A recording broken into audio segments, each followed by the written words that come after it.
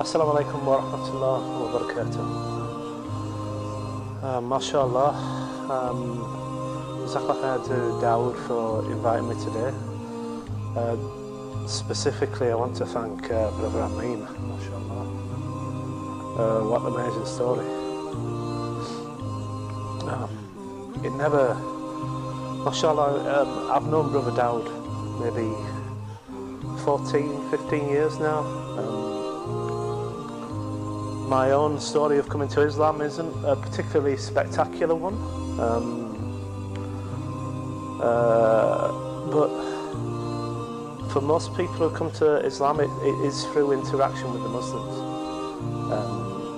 I've met very few people where there are rare occasions where I've met people where, you know, they've had some spiritual experience or maybe some dream has inspired them to kind of seek to know about Islam, but ultimately it comes down to people's interactions and in essence dawah, when one person invites another person to Islam. And that's what happened to me back in 1999.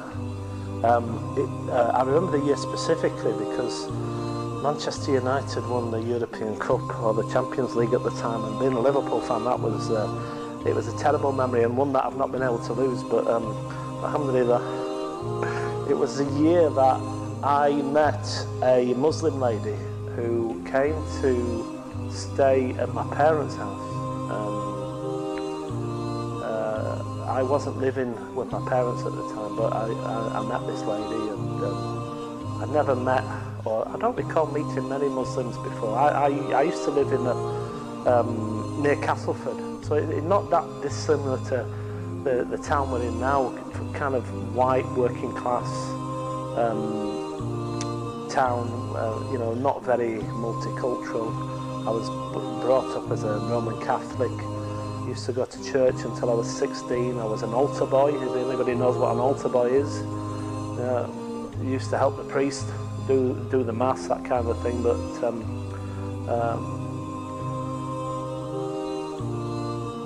even though I kind of lapsed as a Catholic, I continued.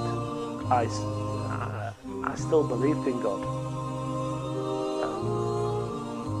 I remember as a child talking to God and definitely believing that there was a dialogue between me and Allah.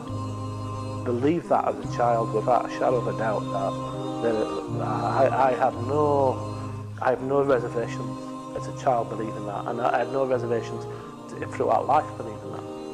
So when I met this Muslim lady and she started to tell me about Islam, and she'd tell me things like, yeah, Jesus was a Muslim. They'd be like, what? Jesus is a Muslim?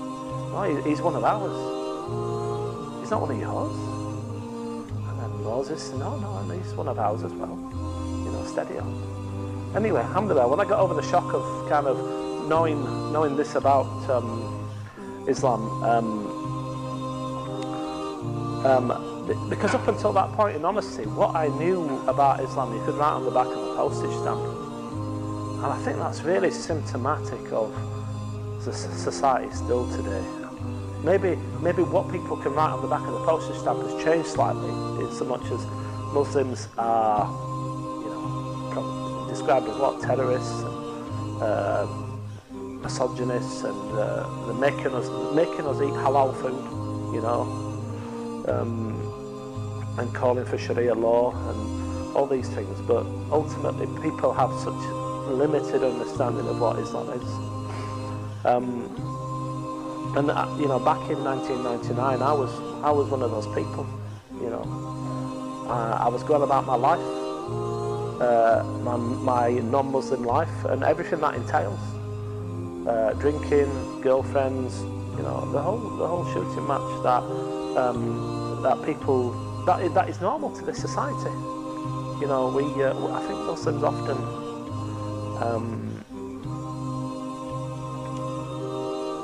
Think that maybe they look down on the non-Muslims because of their lifestyle, but it's normal.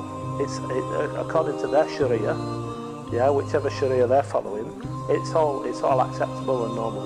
Anyway, alhamdulillah. So I met this Muslim lady, and she told me about Islam, and there was an attraction, and alhamdulillah, I became Muslim after doing my research and learning, and I came across this really good little book called The Brief Illustrated Guide to Understanding Islam, because at the time I'd meet Muslims and they kind of tell me about all sorts of strange things, and they'd overwhelm me and, you know, pile, here, have some more books. You know, alhamdulillah, before I became a Muslim, I had a library of Islamic books. MashaAllah. May Allah reward them all for their intentions, but honestly, it's Islam, as I understand it, is really simple, and we as Muslims need to focus on that simplicity. Because for me, that's what sets Islam apart, is the simplicity of it as a theology, as a religion, as a belief. Because, you know, forget about everything else. Look at the revelation. Look at how the revelation came. Yeah, there was 23 years of revelation. How many of those years were spent focusing on Tawheed, focusing on Allah? It was at almost 50%. I think it was 10, 11 years before they were regularly praying, before they were fasting, before they were doing zakah, before Hajj, before all of these things. Now, I tell you now, when people kind of show the slightest bit of interest in Islam, you know, the prayer books are coming out and showing people how to make wudu and all these things, which, you know, they have their place, but I tell you what, they don't come before Allah, and they don't come before the Rasul. Yeah. So anyway, alhamdulillah, I took my shahada about a year. It was the August of 2000. I took my shahada, and I was living in Birmingham at the time. And I was really isolated because I felt like I was the only. What was that? It used to be that TV show where I forget it now. I felt like I was the only white. I thought I was like the only Englishman, only white person who'd become Muslim. I was living in Birmingham, and anyway, so I was a Muslim, but I was doing nothing about it. I wasn't praying. I wasn't doing anything. But I really wanted to be a Muslim, but I didn't know how to be. And alhamdulillah, I moved. I made hijrah from Birmingham to Leeds, and I bumped into Dawood at the Grand Mosque in Leeds. If anybody's been to the Grand Mosque in Leeds, it's a special place. MashaAllah, it's really multicultural. It's one of those places where, you know, you can walk into it and nobody gives you a second look, and it's exactly what I needed. And I met MashaAllah, I met Dawood, who